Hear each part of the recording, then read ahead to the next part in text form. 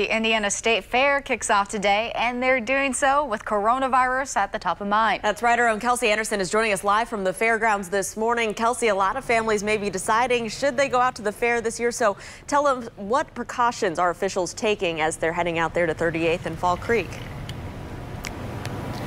Almost. Hey, good morning, Lauren. So the first thing I want to tell you is what you need for the fair. So obviously, you're going to need good walking shoes. I use a fanny pack so I can be hands-free. Of course, you're going to want water. Some guests are going to be encouraged to have their masks with them. And then one thing that I really think is cool is the Indiana State Fair app. I've gotten into a different little area of it, but you can schedule everything. You can see everything that's going on. The day is ahead of yours. You're going to the fair. You can click on them if you're interested.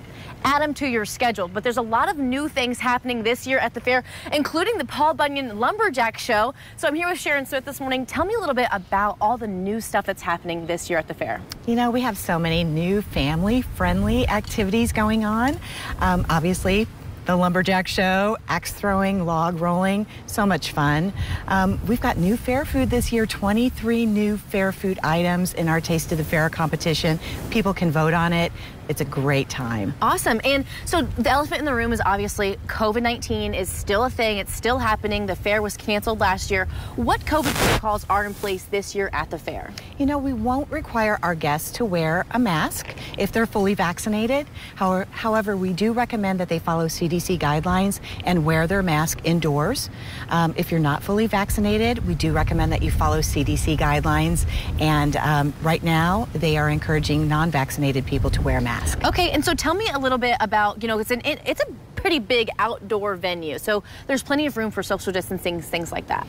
Yeah, we have no capacity restrictions. We are a 250-acre campus, very broad, open spaces, and most of the fair is outdoors. But we do have some indoor buildings programmed, so again, we would recommend that people wear masks indoors. Okay. Awesome. Well, thank you so much for being here this morning. And again, I want to show you that Indiana State Fair app. This is what it looks like. You can get it on Apple and Android phones. But if smartphones aren't your thing, of course, they do have information centers throughout the entire fairgrounds that you can grab those maps, grab that schedule for the day if need be. And we want to remind you again that the fair is closed on Mondays and Tuesdays this year. That's new, but you are going to get an extra weekend of fair time. So that starts today and it ends on August 22nd. For now, I'll send it back to you guys in the studio.